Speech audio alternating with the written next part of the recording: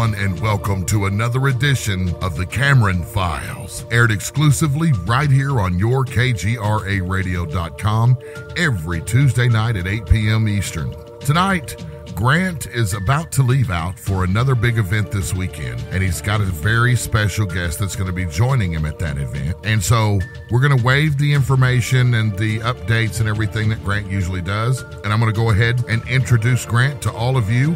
Thank you all once again for joining us, and now it's my honor to give you Grant Cameron. Good evening. Thank you to everybody who's taken time to listen to tonight's show. I've got a fantastic guest tonight. He will be joining me at a conference on June the 30th of this month called The Architects of the New Paradigm, Living in a Post-Disclosure World. Humanity Awakens to the ET Presence. And it's going to be occurring in Vancouver, Canada, which is known in Canada as God's country, very beautiful place. And my guest will be joining myself, Richard Dolan, Danny Sheehan, Victor Vigiani, George Norrie, and Tom Danheiser. And my guest tonight is Jonny Enoch, who is a clinical hypnotherapist, lecturer, and a writer, and actually lives in Vancouver, Canada. Not only has he been researching extraterrestrial phenomena and esoteric subjects for over 20 years, but after witnessing a series of unexplainable events, which we'll get into, while growing up, his search for answers has led him on adventures all around the world. Currently, he is a featured speaker on the Ancient Mysteries Tour of Egypt and the Serpentine Mystery Tour of Peru and Bolivia with Brien Foerster. He is also writing a book on advanced civilization and ancient consciousness technologies. So I would like to welcome Jonny to the show. Thanks for taking time from your valuable life to come and share with me and my listeners. Well, thanks for having me on, Grant. It's a real pleasure to be here.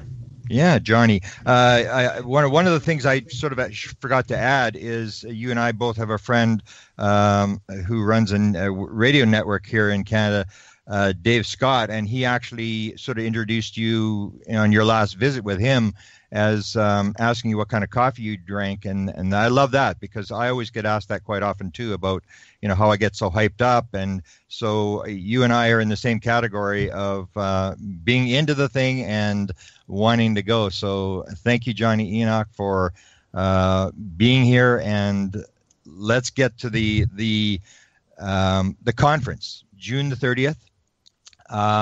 What I'd like to do first is I'd like to ask you what you're going to be talking about at the conference, and then I've got, because you have so much material, we're going to do like a Jeopardy show here, and I'm going to go question after question after question because you do a lot of stuff that I'm very interested in. So first of all, sort of explain your lecture that you'll be giving June the 30th in Vancouver, Canada. Well, thanks for asking, Grant.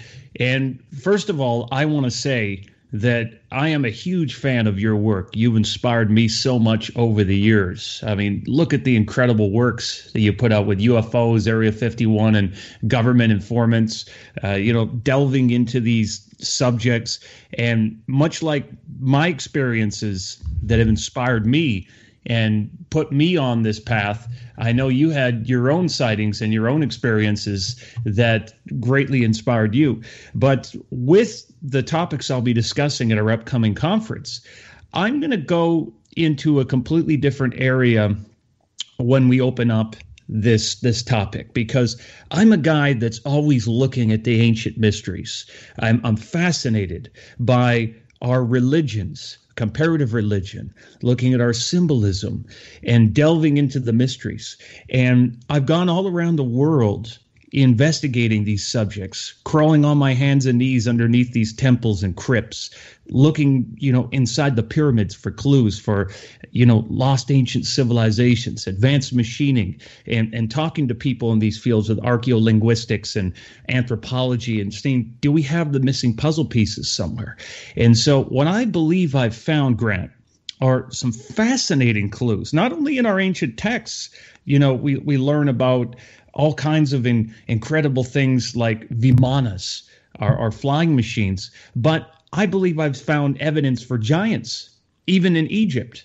And, that's some of the things I'm going to be bringing out, and how that relates to, let's say, our biblical texts or our Vedantic writings, or saying, okay, is there a greater story here that we've been visited all along? And I tend to think so. So we're going to go into that, and I'm going to kind of bring it up into the modern and say, okay, do we have a link here to our theoretical physics? Do we have another aspect of this within human consciousness? And the other idea is that where does that take us next? Because I believe that knowledge is useless without wisdom. If we don't know how to apply this information, if we can't take all this information, this fascinating research that you've been doing for years and years, Grant, and then I've been looking at, we've all been looking at, if we don't know where that's taking us next, I think we have a problem. So I think that's where we got to go next with this and say, what are the exciting implications for humanity with this information? Okay, related to this, I saw some of your videos, and you get into something that has sort of been brought up in ufology. Jacques Vallée brought this up, and Diane Pasulka's also brought this up about how ancient sightings tie into the modern UFO world. So what about you? You were doing fairies and stuff like that with Ireland.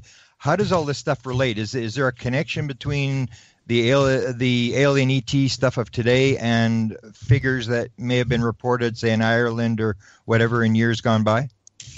I tend to think so. I'm a guy that believes that very much, because when I've been into Ireland, first of all, when I went there, I've been all over the UK looking for different kinds of clues, going into all over the mysteries of looking at Stonehenge and the various mythologies involving castles and druids and everything like that. But I wanted to go specifically into Ireland and look at the topic of fairies, because we've heard so many incredible stories, even in Wales and other places, the story of Llewellyn and Rhys, stories of guys that go wandering into a fairy circle, a fairy ring, which is it's very similar to what we have described as a crop circle. And, that pattern seems to be very important, the circuitous pattern that we find there, because it almost relates to what we would see like a wormhole or bending time and space, like this pattern. So I started to see that we had some similar things there, like missing time that we find with our abduction stories and our ET contactees. We started to see, all sorts of incredible experiences that people were reported seeing these beings appear and disappear.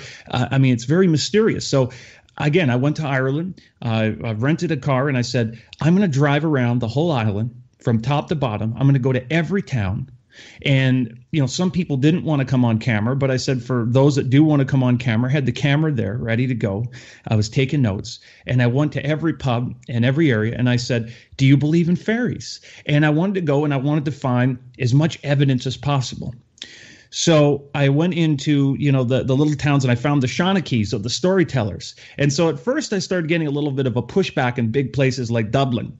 In Dublin, the taxi driver told me, well, if you want to see a leprechaun, all you have to do is drink 12 pints of Guinness. And so at first I said, I understood he kind of was laughing a little bit in the big city.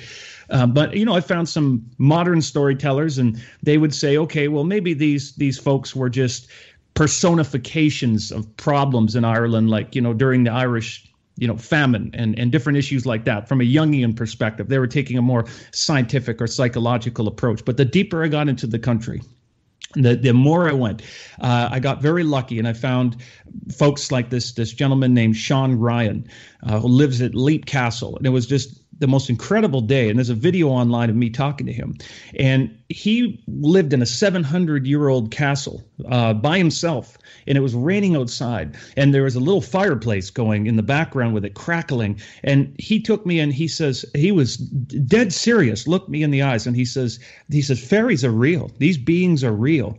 And I know where they are. I know where they exist, but I can't show you on camera where they exist, but I can show you off of camera. And he goes, I'll even play you a song on this little flute that he had and a whistle that he was playing, songs that the king of the fairies taught him and all these people taught him. So I met people like that were very interesting, and they told me that they don't mess with these fairy rings or fairy circles, and they have missing time and adventures into other places. And he said that these beings come from the heavens. He says they fell to earth in their various stories. So I do think that there's a connection, possibly where these survivors of some sort of great migration, were they cosmic refugees that came here? Were they part of the civilizations that had to go subterranean during the great cataclysmic events on Earth? I don't know, but they do believe they exist, and a lot of people over there take them very seriously. I found many people saying that, Grant. Yeah. Wonderful. You probably are familiar. You may not want to go on this subject, but you are familiar with the controversy right now about the Atacama being and also the Nazca beings. You worked on elongated skulls. You worked on giants. What's your take on, are we the only species on Earth? Oh, no. I believe that, this story about where we come from is very ancient. First of all, I believe that humanity is a hybrid species. So, what we have today is that we're a real mix in a match. If you go back to the Epic of Gilgamesh, or you go back to these ancient stories, we know even, from the evidence that we see, for example, when you look up to that great discovery that was made, I believe it was 2008, when we go back and we see the discovery of the Denisovans that we found in a cave, that we find that the Denisovan DNA that started spreading. And again, when we look at Neanderthals and Denisovans, we know that they're now extinct for the most part. But I mean, we have mix and match of, like, let's say you have some Denisovan DNA in certain people or certain characteristics, especially with everyone doing these DNA tests now. But the Denisovan qualities that we start finding are, let's say, the people that live in Tibet. They can live at high altitudes because they have some Denisovan DNA, and the various Asiatic peoples that it spread out. And these were incredibly crafty people that could make all kinds of tools, and they were taller in their depictions. But also Denisovan DNA is found over in some of our Native American populations. And we start to find that, maybe that's how it crossed over during the Bering Land Bridge. But what's really fascinating is that we have this incredible story on Earth. And I know this is a huge topic, and I might not be able to cover it all at the moment, but we know that probably around 12,000 years ago, Grant, you've probably heard this before, that there was a great cataclysm that took place on Earth. And I mean, we find this in the story of Egypt. We find this with the Atlantis story. We know there are flood records in the Hindu, in the Chinese, even in the biblical texts. We know that there was these great events that took place on Earth. And actually, if you go back into Immanuel Velikovsky's work, we find that there's several chapters dedicated to this topic when we look at worlds in collision and whatnot, that in the Arctic Circle and closer up to the North Pole, and the north sides of the North Pole sides of the planet, we find that there is tropical flora and fauna that was flash frozen and mammals. So the North Pole and the South Pole and Antarctica and all those areas were much different places. And the most interesting thing is that when I've been in places like Egypt with Brien Foerster, we have gone into these areas where the temples are.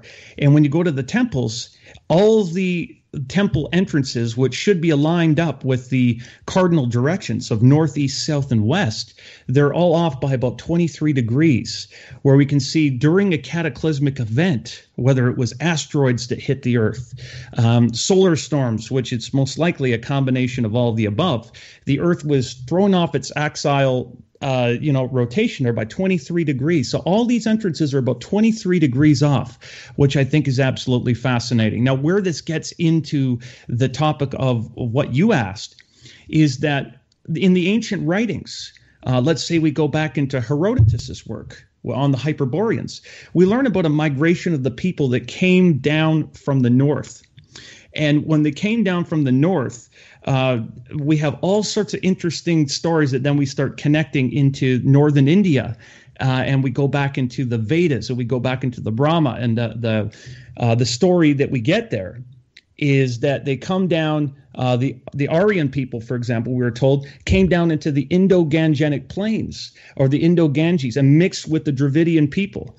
And we get this fascinating story there that perhaps as we go deeper into this, that they had flying machines. They had there was advanced civilizations moving into these areas and spreading out into other areas of Asia Minor and into Egypt and all these sort of places.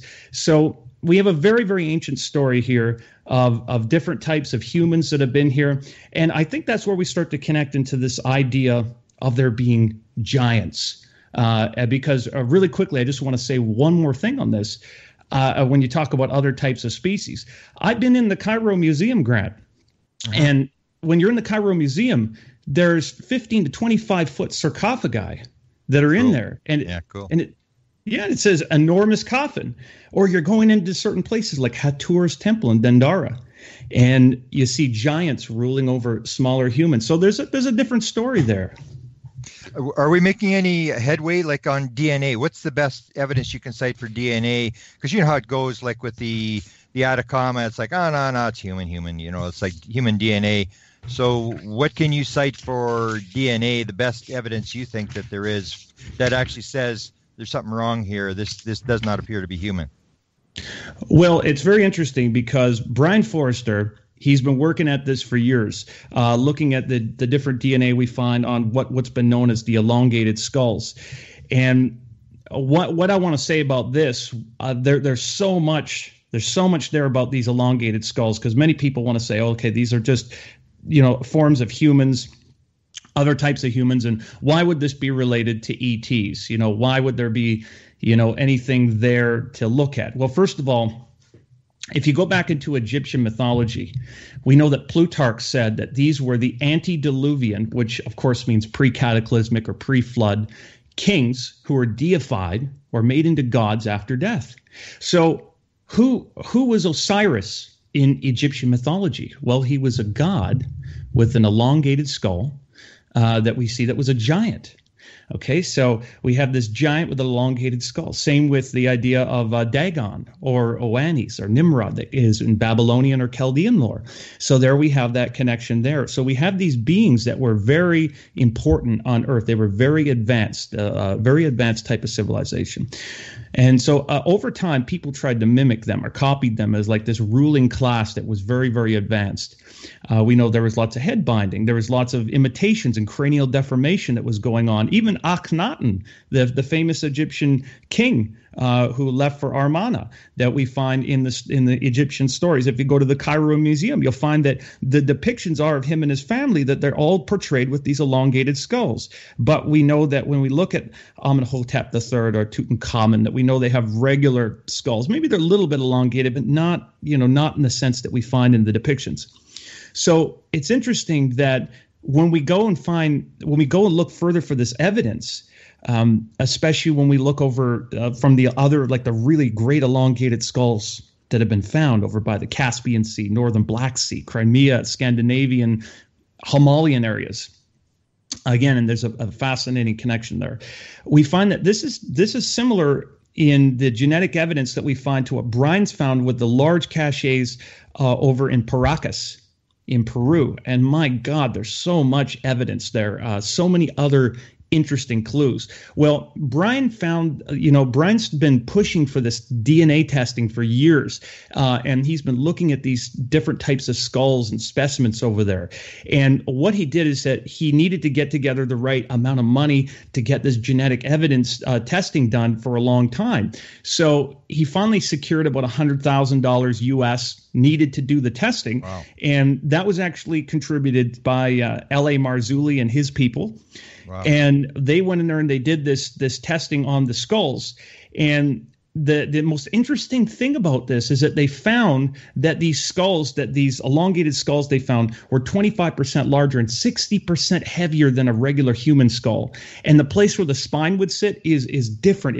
It's like a natural area that would support the weight of the head, ruling out all cranial deformation. So they were really shocked when the testing came back and they said, okay, this is Homo sapiens sapiens paracus, a totally different subspecies of human being, probably like a genetic offspring that we're seeing of whoever our visitors were, or whoever this great civilization that was here. So the interesting thing is that not only would these beings would have had a reddish to blonde hair and be in a totally different haplogroup, which is UTE1.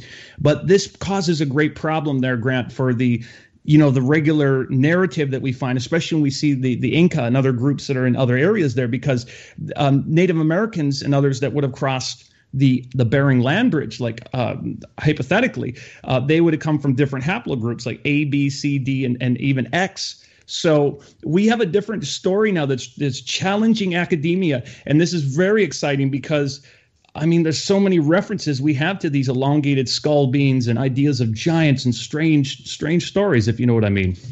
Yeah. Let's go to alien DNA. Do you think it's all panspermia, or do you think that DNA is throughout the universe? I think DNA is throughout the universe. It's a little bit of both. There's most certainly there's a blueprint in everything. If you don't mind, I just have a little bit of a story. I'll keep it really short about this one. Sure. Yeah. So I'm a big fan of John Muir. And I read a lot of John Muir's books, especially when I'm taking hikes. And I love spending time in nature, Grant. So I go out there and I read his books. And there's a passageway that always haunted me for years by John Muir. And it said, if you want to go into the universe, the clearest way is through a forest wilderness. So I always used to think, is there a doorway out in the forest so I can get out into the universe somewhere? And so, again, here's another story when I was in Egypt. I was over in, visiting the Temple of Isis on the island of Philae in the Aswan. And I was walking, just with Stephen Mailer and I were walking, having a conversation. He goes, Johnny, come here. I want to show you something. And he pulls me off into the side area. And we go look up on the wall. And he says, look, this is where my teacher, the great Abdel Hakim Ayawan, would show me how to read the hieroglyphics. And we look up on the wall and it says, the power of the netters.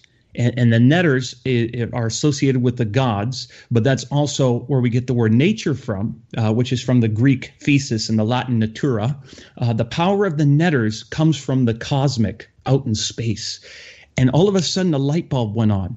Because when I think of the plasma electric universe theory and how everything is connected, all our stars are connected through a plasmic web. And we have stuff like the morphogenic field having the building blocks for all life on Earth and these instructions, Grant.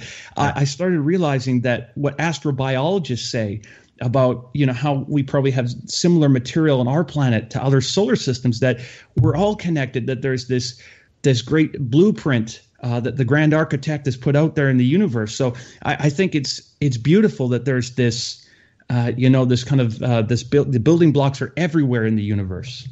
Yeah. So you would agree with me in a way that I say it's not random. It's pattern. It's like Rupert Sheldrake. Life creates the universe.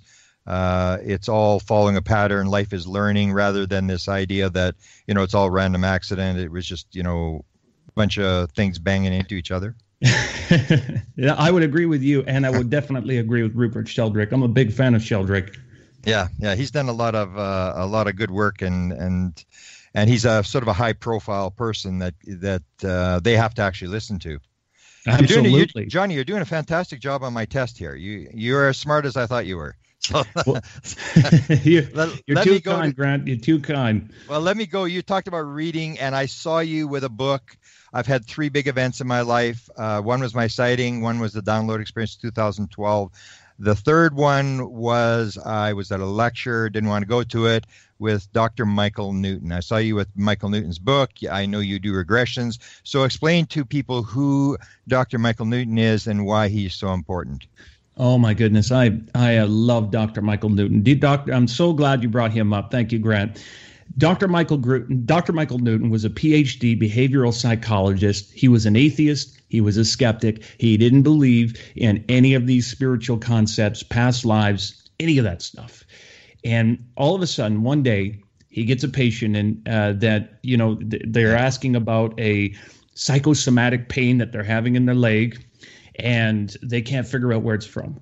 And so, of course, he was using a type of Ericksonian clinical hypnotherapy. He regresses them, and long story short, finds out that this person has the memory of injuring their leg due to a battlefield or an incident that would have happened not in this lifetime. Of course, being a very logical person and also an amateur historian, he was very skeptical. But of course, the information, stood up against all his tests, and it was amazing how he was able to validate it. And as he went back and remedied this, he starts discovering that we all have memories of not only our past lives, but what it's like to die, and that we pick our bodies and where we come from. And I think it's absolutely fascinating. And there's other people that have done work like this in the realm of past life memories, such as Dr. Jim Tucker over at the University of Virginia has worked with children with past lives, and that's been going on for a long time at the University of Virginia. Absolutely fascinating for people to look up. And as you probably know, Grant, there's people like Dolores that have been out there, Dolores Cannon, who have done this work as well. Yeah. So let's go through your background, because so we don't miss this. You do Michael Newton regressions. You do it's a very long regression, right? It's like 4 hours or whatever. It's not a short regression. You do that. Can you talk about you do this in Vancouver? As a career? To be perfectly honest with you, I was doing it more a few years ago, this sort of work, and I've always been fascinated with the mind. I have a background with psychology, counseling, as well as working in the field of clinical hypnotherapy, and it's always fascinated me. This work, like you mentioned, these sessions are 4 to 5 hours long, very exhausting, and that's the one thing why I don't do them as often anymore, because they take a lot out of you, and you have to be very on point. Like, you're at the edge of your seat, but they are the most fascinating and the most rewarding things I've done. And do we have time that I could quickly explain how the process works? Oh yeah, because this is what I say. This is one of the 3 big events in my life. When I saw how this all fit together, it just changed my life. I mean, it was unbelievable. So it's very important. Sure, go there. Oh, absolutely, and that's amazing. Now, when we're talking right now, and I just want to point this out, that a lot of people think that hypnosis means that you're going to sleep and that, you're out of it, you're out of your mind, with the word hypno and relating to sleep. But actually, it's a heightened state of awareness. So when we're talking right now, our brainwaves are oscillating at beta mode or hyper beta mode. So when you're reading a book, or you're watching television and you're just kind of lightly relaxed, you're going into a light alpha state. And that's why, you're watching a television program or something. And I don't really watch TV, but this is for anyone who ever does out there. You're watching a TV show and someone says something to you and they said, "Did you take the garbage out?" And you go, "Huh?" You didn't really hear them because you were watching the TV or reading your book. So that's an alpha state. And then when you start to lightly go a little further, you go into your theta. And at your deepest, most profound level of sleep, that is your delta state. Now, the most interesting thing about that is that, just to give you some perspective, is that when you're a small child, 0 to 4 years old or so, you're in that delta state all the time. And as you get older and start moving up, you're going up into your thetas, then you're fluctuating into your alphas and betas and all the states through your teenage years. Now, what's very interesting about this is that, as you know, there's different levels of the mind. We have the conscious mind, which is your rational mind, your willpower, all that great stuff. You have your subconscious mind, where your emotions, your habits, permanent memories are stored. And then deep, deep, deep in your unconscious mind, you have your immune system, your automatic body functions. And that would be where we would say, okay, past life memories are. Somewhere in that subconscious mind, we have the critical factor coming into the picture.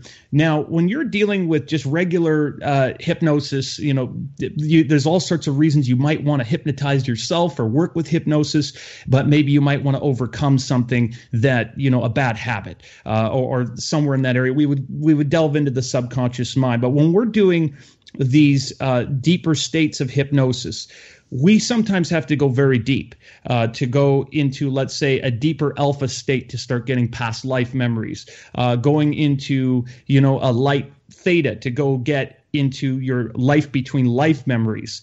And the most amazing thing for me was when I started doing this work, it was never boring, I tell you. When you're sitting in front of somebody and you're doing one of these type of life between life protocols that Dr. Michael Newton lays out, it's incredible that you get a person that might be a skeptic in front of you, and they're laying there or sitting in the chair, and they're relating what they're seeing to you and how they picked their body, how they died, and who the people in their lives are. And they're crying and moving their hands in front of you like they can see people, and their spirit guide or our helpers are communicating through them. It's fascinating. But Grant, I took it a step further because I've always been fascinated, just like yourself, with ET contactees and abductees. Oh, wow. And I've done cases with people that have had, these ET contactee experiments, and the wealth of information and the richness of the information that came back from their lost time and memories they couldn't recall, and the descriptions of these places were phenomenal. Wow. Yeah, and so you've got, and the other thing that we can bring up is that when you do it, you have like these soul groups. So you will link up who all these people are. So in terms of the experiencers, and we probably not even gonna have time to talk about experiencers today, so I'll have to do another show. But in terms of experiencers, have you seen the connection where a person's coming in to volunteer to be an experiencer, that you and the experiencer, or a number of us, you and I, and a bunch of people may actually have had a meeting before we were born and decided we were going to do this thing, that people are linked together that way? That's exactly how it works. It's my experience, Grant. I'm sure that based on how you're asking me the question, I know that you already know the answer to this, because it's my theory that in every question we already have the answer, could turn the question mark into an explanation mark. But when you're dealing with people in these cases, they have already had this as part of their life plan. They have already had an agreement to see a UFO, or they've already had an agreement to see this. These are sort of little road signs along the way, or things that have come together. And as a spiritual person that has talked to people, it is my belief that the higher part of ourself already has an agreement in place if we're going to interface with extraterrestrials, that we already know that we can handle this, that this is an important part of our life, what we're supposed to do. So I think it's a very beautiful experience that has so many vast implications. Yeah, I hope we can work on this in terms of putting the data out, because that basically changes the whole scenario. Because basically you have, these evil aliens are coming and they're taking people against their will. And if you get into multiple lives, or you get into these soul agreements, then there really are no abductions. There are just people who have to take personal responsibility for the situation they're in and say, why did I choose to do this? What is my role on the earth? I couldn't agree with you more. I was recently, I guess I shouldn't go there on this topic, but I was recently invited out to a documentary that was more faith-based, and it just came out on extraterrestrials and ETs, abductions and whatnot. It was a movie called The Alien Intrusion, and I got to say that was the premise to the entire documentary. Honestly, I was cringing through it, and they were talking about how these were very evil and terrible experiences, and they were most certainly coming from a malevolent place. And I disagree with that strongly. I think that these experiences are misunderstood, and of one day we will understand them more from a greater perspective. And I love the way you came at this with that. Yeah, you dealt with my assistant Desta, and she does Dolores Cannon regressions. And wow. both her and I say the same thing, like we can't be regressed. So this is always a deal. So you're doing regressions. What percentage of people can be regressed, and what is this whole story that some people can't be regressed? Is that true, or what's actually going on there? I've heard a lot of people say that. I've heard a lot of people say that they can't be regressed. I disagree with that hypothesis. I just think that there's a person such as yourself and Desta. I would rate you, Grant, as a highly, highly analytical person. You have a fascinating and brilliant mind, and I hope you don't mind me saying that. But I mean, I've read your work. I've listened to you. I know how your mind works, and your mind is working on like 10 different levels above the regular conversation. So, as is yours. Well, thank you kindly. But for someone like yourself, And I mean every word of this. For someone like yourself, everything I'm telling you, you're analyzing it on like 10 different levels, and that's why your investigations are so damn good. But the reason is that when someone's hypnotizing you, there's a process here. First of all, when you sit down in the chair, the hypnosis has already begun. And when you sit in the chair, the hypnotist is establishing a rapport with you. And the rapport is, they're trying to find similarities to you, and you guys are laughing about the same things. They're paying very close attention to what you're saying because they're listening for the words that you're using. If you're a guy that's saying things like, well, I see what you're saying, or imagine what you're saying, they're putting a V down on the page, and the V stands for you're a visual person. If you're saying, well, I feel you, Johnny, I feel what you're saying, or that doesn't feel right to me, they're putting a K for kinesthetic. If you tell me that you hear what I'm telling you and that sounds good, I'm putting an A for auditorial. So these are going to tell me what induction words that I need to use. So based on how good the clinical hypnotherapist is, when they're giving you your inductions, they are going to be firing words off. And they're going to be firing things off that are saying, well, you feel yourself going down these stairs, or you see the stairs, or you hear the steps if you follow me. And they're going to be working with you to customize those words and firing the suggestions. The other thing is, Grant, why it doesn't work for some people is that some people just aren't, like some practitioners aren't watching the client. They're not watching their physiological responses. They're not seeing is their skin changing? Are their eyes moving? There's certain giveaway signs when you know a person is going deeper and deeper into the right state. Because if they're not into the right state, it's pretty much useless. And after the person will go, oh, it was a complete failure. It didn't work. My take on it is that, yes, it does work. Everyone can be hypnotized. It's just you got to know the right way to come at it. You know what I mean?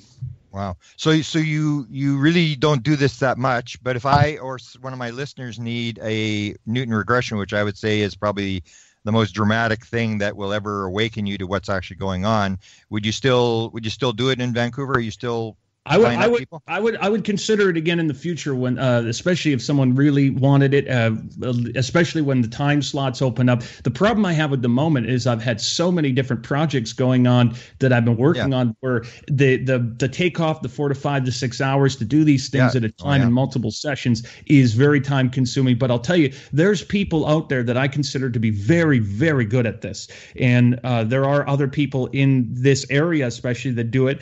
But there are some remarkable people that have taken off at this doing clinical hypnotherapy. And the point is that when you meet somebody that does it, it's important that you feel good with it, that it has to resonate with you when you talk to the practitioner. If you have any apprehension with the practitioner, you're going to put a guard up. You're going to put, you're going to put a block up. You're going to be blocking their words. You have to feel comfortable with them to go further into the experience and kind of let go, if you know what I mean. Yeah. So let's get into some of the projects you do now. You're doing tours of Egypt. Can you talk about the different tours you do in case somebody wants to come and maybe give your website or your contact stuff so people can contact you? Absolutely. I appreciate you bringing that up very, very much. So the tour to Egypt that I'm doing is next year, next March.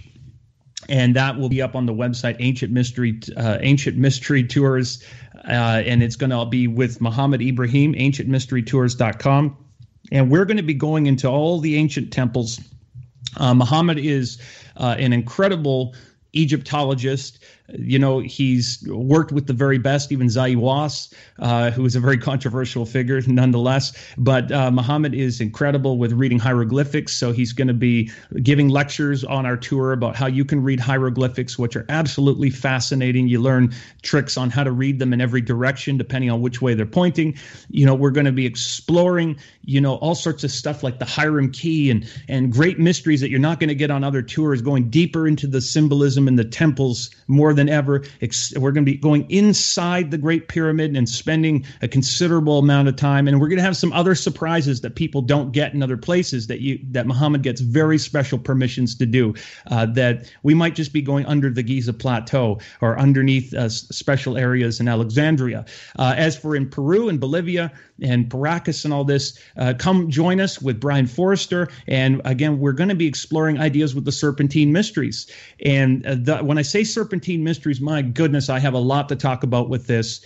And I'll be bringing it up at our upcoming conference as well, because when we talk about that subject, the serpent is greatly misunderstood.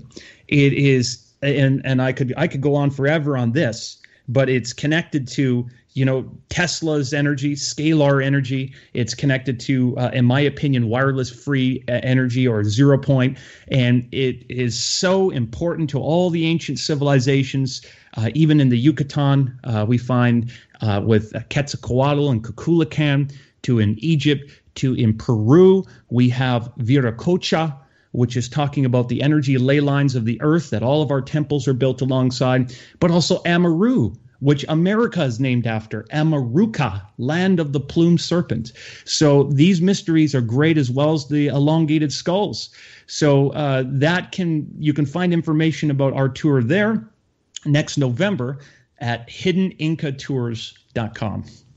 Wow, fascinating stuff. I hope people join you on it, because it's I've known people who have followed that kind of stuff, and it's getting big now with I think Von Doniken's coming out with another book. Yes. And there's a lot of people that are it's a big topic, so I hope people will follow up on that. Now, before we run out of time here, you talked about a word, and I'm writing a book on it. What do you know about portals? Portals, okay. Absolutely fascinating, and I can't wait to see your book on this. I hope that I can get an autographed copy when it comes out. Yeah, I'm actually working. It came out of the Mission Rama. Have you dealt with Mission Rama out of Peru? That's where I sort of got sort of dragged into one of their events, and something happened, and I sort of drank the Kool-Aid, and I was just absolutely fascinated with. They call them Zendras, but so. Have you dealt with Mission Rama, and have you? What's your story of portals?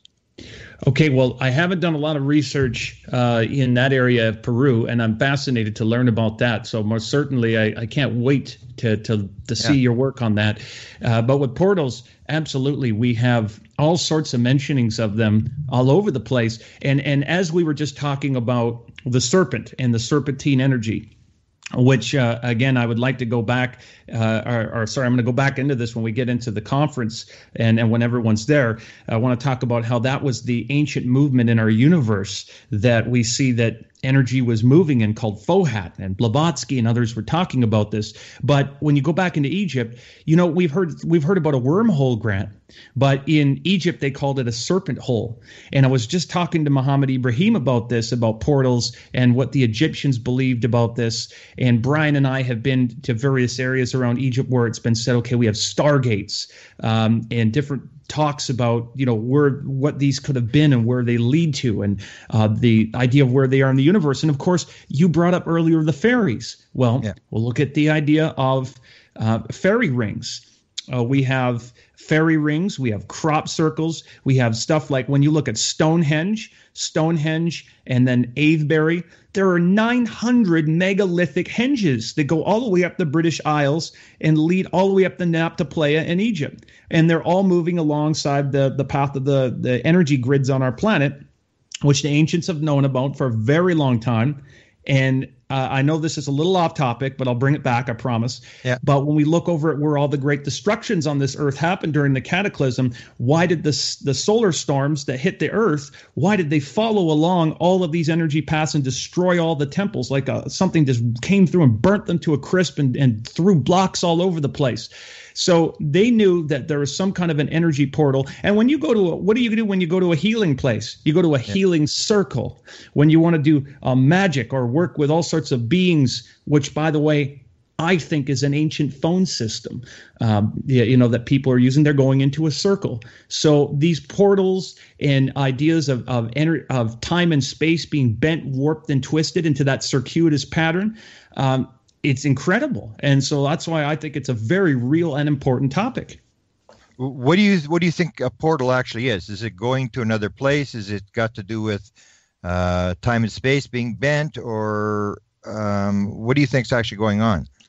Well, again, that's a good way of looking at it, that we're bending time and space. I was listening to Dr. Michio Kaku do a lecture about it, actually, and he was talking about how, the future possibilities of us creating a portal to go into another universe, for example. And he said what we would do is we would use a powerful laser to rip open tear the fabric of space-time and then inject nanobots or into there to expand it, and then we would reconfigure it somewhere else.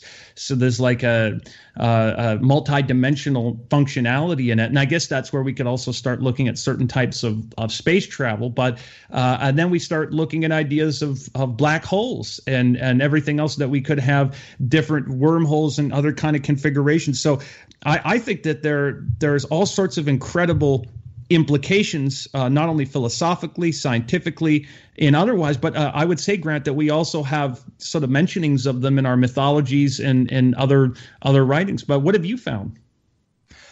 Well, that's what I 2 years ago, I would have thought this is total nonsense until I got dragged into this. And then they talked about opening these, they called them Zendras, and people going into these things, exactly, 7 at a time, and this 10-foot being standing there. And I'm interviewing these people one after another and saying, what did you see? Oh, there's this 10-foot being standing there. What did you see? Oh, so there's a 10-foot being. And I'm going, like, I can't believe this, like the sort of the bluish fog forms, and then they go inside this bluish fog, and this happens. And I was just floored by this. I thought, sort of like, I've worked on consciousness, which would be my next question. I've worked on consciousness, and to me it was like, if this is true, if there are portals, then the nuts and bolts idea of the universe is in a lot of trouble. And yes, absolutely. And so what do you think of the role of consciousness is? Well, first of all, I think consciousness is a non-local awareness. So most certainly, consciousness plays an incredible part in this. And I'm sure that you've looked at the different works of Orr when you look over at Penrose's work and Professor Stuart Hameroff, where they've looked over at quantum consciousness and how it works in the brain.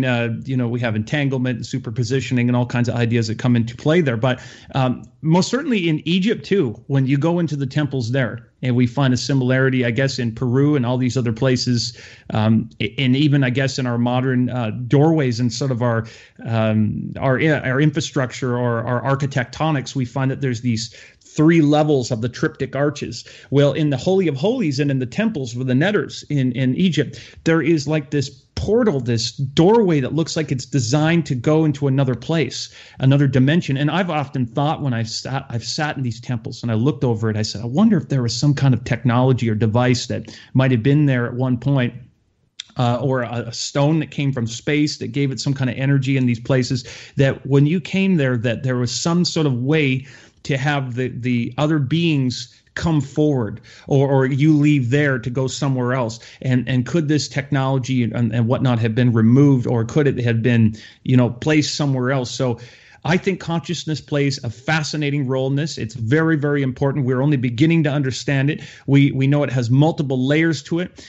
We also know that we work within frequencies, and you might have a being come in from a different consciousness that is like a neutrino light source that's brushing up against the fabric of space-time, or being able to change the harmonic resonance of something in a room. I think it's incredible. So I'm very excited to see your work.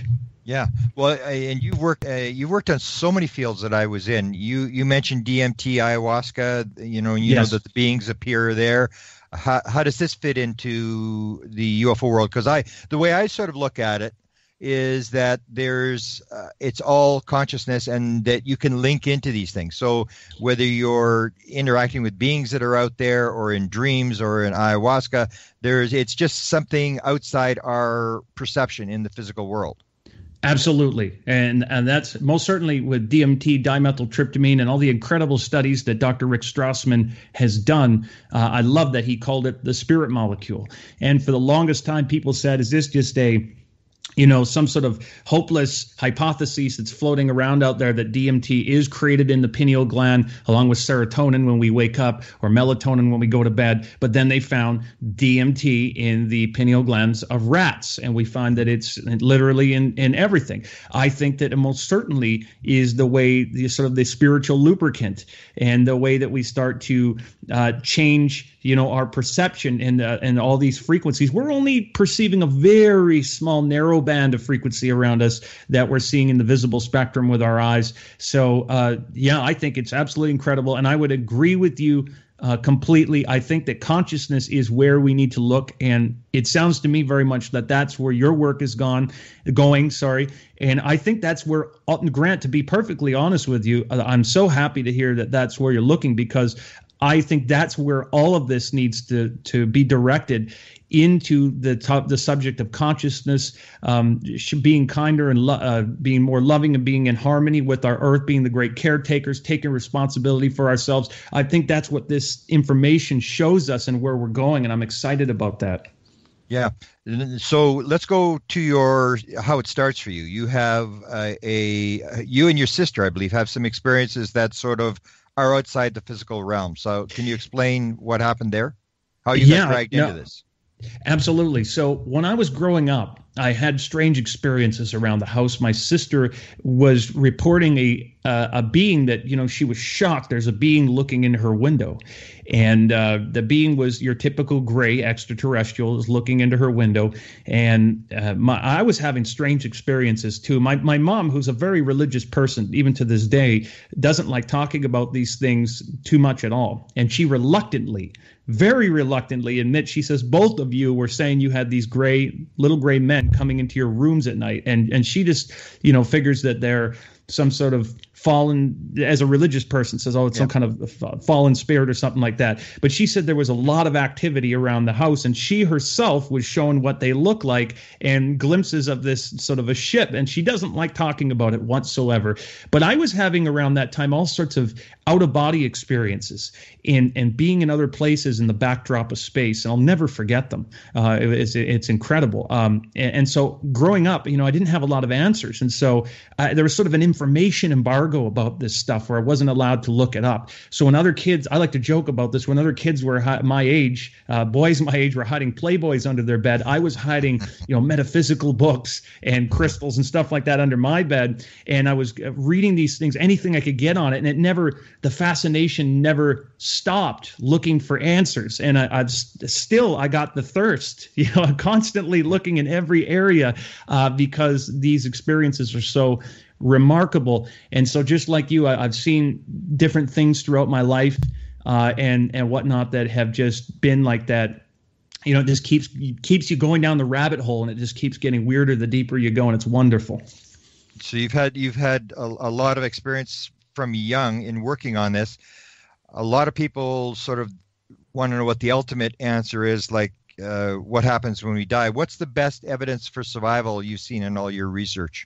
For what happens after we die. That's one of my favorite subjects. As you know, I love that subject. And I constantly am looking for people to interview on that. One of my favorite people in the whole world. I love him so much. I've been over to his place and talked to him, is Daniel Brinkley. I love his story. And there's a fellow Ozark publishing on your publishing label. There's a wonderful guy named Garnet Schulhauser. And I've talked to him quite a bit about his experiences. I know you guys are both on Ozark. I think he's got some great evidence, some great information about what happens after we die and where we go. But as for evidence, I would point people back to the studies done by Penrose and also over by Hameroff. Penrose, of course, being the famed British physicist, and Hameroff over at the University of Arizona being an anesthesiologist. They have looked, again, at the or the quantum consciousness theory on the brain. And there's so much information coming out all the time.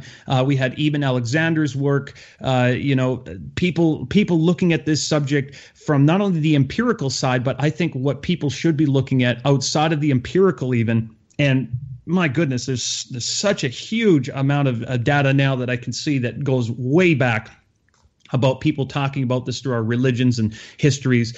But there's so much evidence that you can find by what people are saying that they learned from these experiences. Look who they used to be and who they came back as, what they're saying. I think that is the most remarkable evidence to me that near-death experiences are real. Wow. Another thing that research you've done that crosses over with mine, I wrote a book called Inspired, and I heard you in one interview talking about a number of people all getting the same invention at the same time. Can you talk a little bit about that? Yes. And most certainly there's a cosmic record in the universe. And as you know, that the word inspired comes from inspirited, to be inspirited. So when you're going, hey, I'm inspired, well, there's a reason you're inspired. There's a reason you have that excitement and something's come to you. When we look at people like Walter Russell and being able to have, just the abilities to sculpt something for no reason, just be able to have the incredible abilities to have scientific formulas come to them. Nikola Tesla said there is a core in the universe. I don't know how it works, but I know it exists because my brain is only a receiver. You have people like Rudolf Steiner, who wrote all these books and gave over 6,000 lectures on tapping into this cosmic field, which he called anthroposophy. This human science, where he taught people, and people are still using Steiner's work today to be able to enhance agriculture, medicine, science, everything out there by tapping into the cosmic field, the cosmic record of information. And this is very much what Madame Blavatsky was doing. Blavatsky was, such a fascinating woman, and I will try to make this short because I could go off forever about her. But I think she was just one of the truest feminists that there was. Really incredible. She travels all over the ancient, all the parts of the world, looking at the ancient mysteries, dressed like a man, with not a penny to her name, just earning living through creative ways. And she was tapping into a cosmic field of information in the universe using her intuition. At the same time, she was an encyclopedist looking up all these strange mysteries. So there's so much that we can learn by tapping into that field to get inspired or inspirited if we want to use it for consciousness sake. Wow. I've still got 20 questions left and we're almost out of time. So let me sort of remind people, you and I'm going to want to buy you lunch because I want to pick your brain again in Vancouver. Oh. We're going to be at the Architects of the New Paradigm, June the 30th. Vancouver, absolutely beautiful place for anybody who hasn't been there. And go again through your details, what you're up to, and then we'll shut her down. Okay, well, thank you so much, Grant. Yeah, absolutely. Please join us at the Architects of the New Paradigm Conference. It's going to be fantastic. We're going to have a great time. I got to tell you, I'm excited to pick your brain, and I want to listen to your lecture. I'm a huge fan. My website is www.metaphysicalsource.com. It's currently being updated. I have a YouTube channel, youtube.com/metaphysicalsource. You can find me on Facebook or find me on Twitter as Jonny Enoch. And I very much can't wait to meet you all there and to delve into these fascinating subjects together. So make sure you get your tickets today. Okay, thank you, Jonny Enoch. And I'll send it back to KGRA with this reminder. Next week, I will be introducing my A-level Hollywood guy. He's coming forward. We're not going to use his name yet. It eventually will be out there. He's a full-blown experiencer, and although we're not going to use his name, he's connected to at least one of the most famous people in the United States, maybe even two people. He will tell how things started, what he sees, the messages he gets, and the attempts he's making to film what's around him. And it all starts here on KGRA next week on my show. Thanks. You've been listening to The Cameron Files with Grant Cameron. Any rebroadcast or duplication of this program or program content without express written permission from the KGRA DB is strictly prohibited. The Cameron Files, in direct cooperation with the internet website presidentialufo.com.